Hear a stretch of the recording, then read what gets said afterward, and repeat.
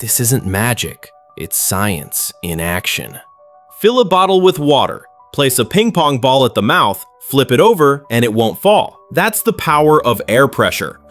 Without even touching it, use centrifugal force to move the ball from one cup to another. Place a burning candle under an upside-down glass and watch as air pressure lifts the water and holds the candle high. Wrap some copper wire around a screw, connect both ends to a battery, and you've built your own electromagnet, just like a crane. Fix 3 pencils together with a rubber band and suddenly you can trace any picture perfectly. Draw little animals on a spoon. Dip it into water and they come to life, swimming around like magic. Mix water, dish soap, and glycerin and you've made a strong, safe bubble solution for kids to create colorful bubbles.